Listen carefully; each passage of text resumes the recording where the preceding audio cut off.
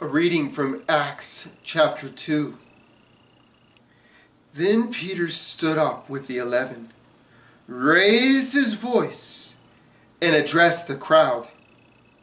Fellow Jews, and all of you who live in Jerusalem, let me explain this to you. Listen carefully to what I say. Jesus of Nazareth was a man accredited by God to you by miracles, wonders, and signs which God did among you through him, as you yourselves know. This man was handed over to you by God's deliberate plan and foreknowledge.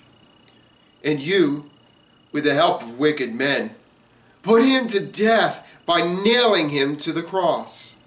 But God raised him from the dead, freeing him from the agony of death, because it was impossible for death to keep its hold on him.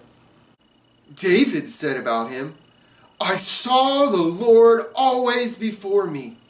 Because he is at my right hand, I will not be shaken. Therefore my heart is glad and my tongue rejoices. My body also will rest in hope. Because you will not abandon me to the realm of the dead.